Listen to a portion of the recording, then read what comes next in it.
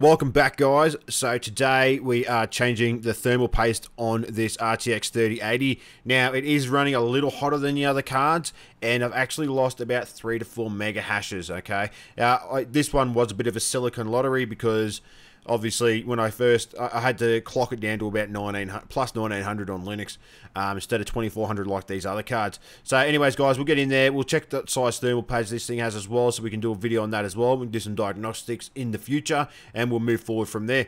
Alright guys, I'm going to pull this card out, get it over to my bench, and we'll get started on it. Alright guys, so this is the 3080.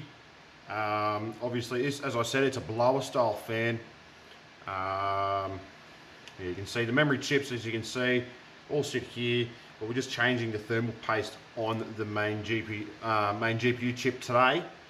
So we'll start the teardown and we'll work our way through it. I'll talk you guys through it. I'll let you know the kind of things that you actually need to watch out for when you're doing this kind of stuff. So I'm just going to remove these first. Okay, so the main screws that we can see here. So you just need a Phillips head. So we've got 1, 2, 3, 4, 5, 6, 7, 8, 9. And there's one on the back, 2 on the back as well, on the back plate here. Not these 4, just these 2 holding this casing down. So that will also need to come out. And then we'll remove the 4 for the heatsink. And then we can pull it apart. Now keep in mind, if you still got your card under warranty, it will void your warranty.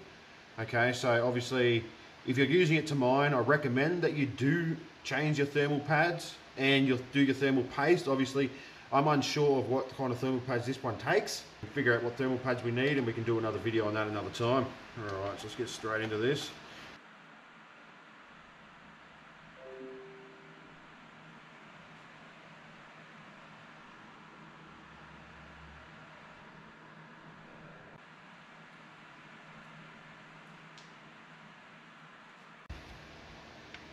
There we go. Okay, so you can see here, I'll show you guys, where it's supposed to go. Okay, so you can see here, I mean, look at, now I'll get this fan off. Just be careful with your fans, you want to make sure you have those right.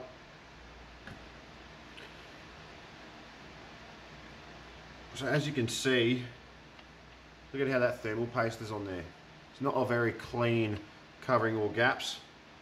So we'll put that to the side. You also see, I'll try and show you on the camera here. Look at that. Look at how that is. It's not where it should be. Like it's all over the shop.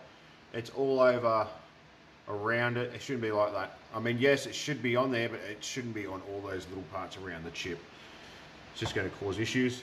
And I believe. Okay. So you got these thermal pads here. This one obviously was gotten pretty hot. It's kind of stuck to those chips. And I mean, look at all this.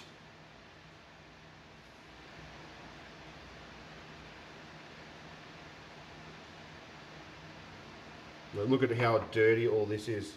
So that's definitely going to cause issues for us in the future. Okay. All right, so now I've just got a little chemical on here that removes the old thermal paste, so we're just going to remove that. Right, so as you can see, it's coming off nice and easy. Now I like to try and get as much as I can off around the edges as well.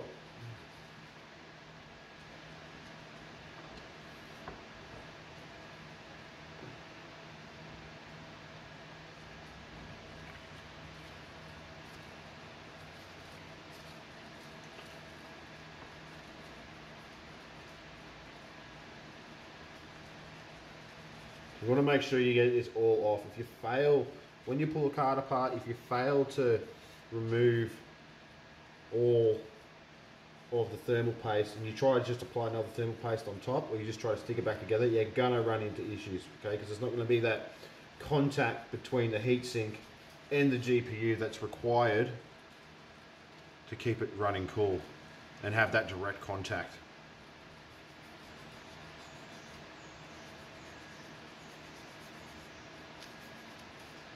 Alright, so I might just see if I can clean these up a little bit as well. Alright, so I'm just going to clean these up and I'll get back to you. Alright guys, so as you can see, we've removed all the thermal paste off the heatsink and off of the main chip. Now in doing that, obviously we need to put new thermal paste on there, okay? So, but just before we do that, we're going to measure how thick these ones are, because these are the main ones I want to replace, because obviously this will help bring, I've heard the temperature can come down about 30 degrees Celsius on the memory modules, which obviously is something that I would like to do. So I've got a little tool here that I'm going to use, and we'll see how thick these are. Now I've got one of these. You guys might have your own other methods of measuring your thermal pads. Okay, so obviously this is what I use. I'll just lift up the tiniest bit of thermal pad,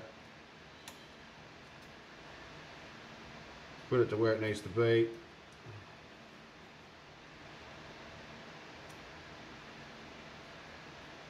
Okay.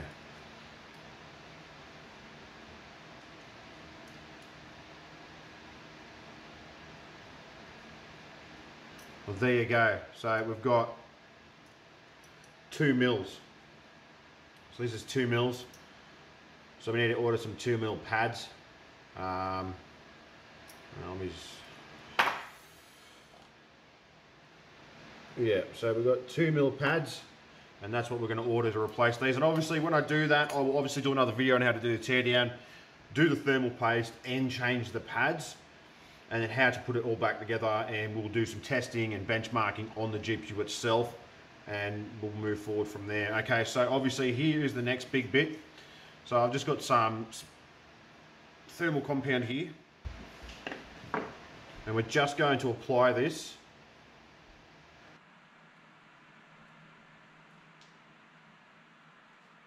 Now I like to put it in the middle.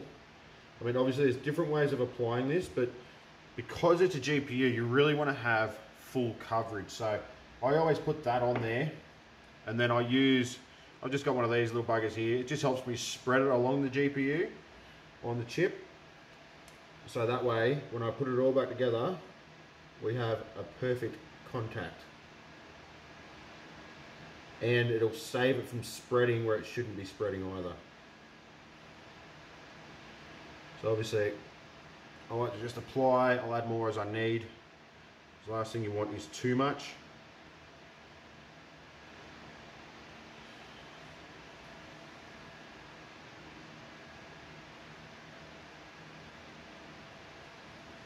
And you really want to get it all the way to those edges.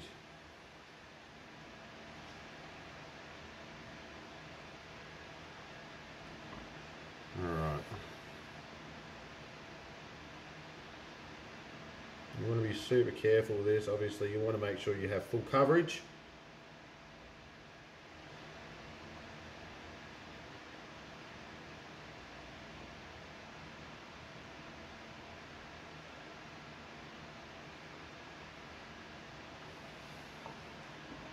Alright, so turn that one off. Now as you can see, it's very good. I'm just going to get this a little bit here that we spilt. That came off as we were moving it around. I mean, it's not a big deal.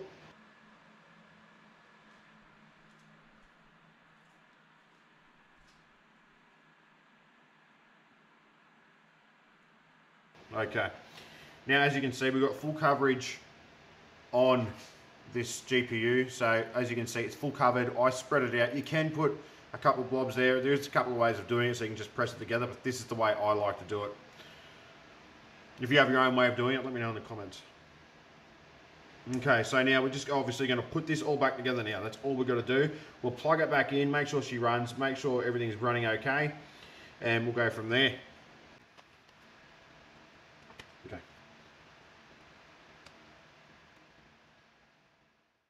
Alright guys, so there we have it. So that's the whole thermal paste has been changed on this card. We're going to order the thermal pads for this, and we'll do some further testing on it as well. No, sorry, I'll just do the thermal pads on this one. I have a lot more of these cards, okay? So I'd like to do a benchmark, a complete benchmark, changing thermal paste and the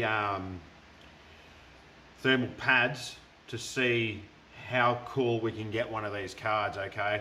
I know that the memory temperature likes to sit at about 102 to 106 at about 99 mega hashes. I mean, obviously there's a big debate in the community at the moment about where it should be sitting. I personally think it should be at about 95 or less than 100. So that's what we're going to aim for in future videos. But this one here is done now, and obviously this one will stay a lot cooler than what it was on the core side of things. And we'll work on the memory temperature later. Okay, so let's get this thing plugged back in and we'll move forward.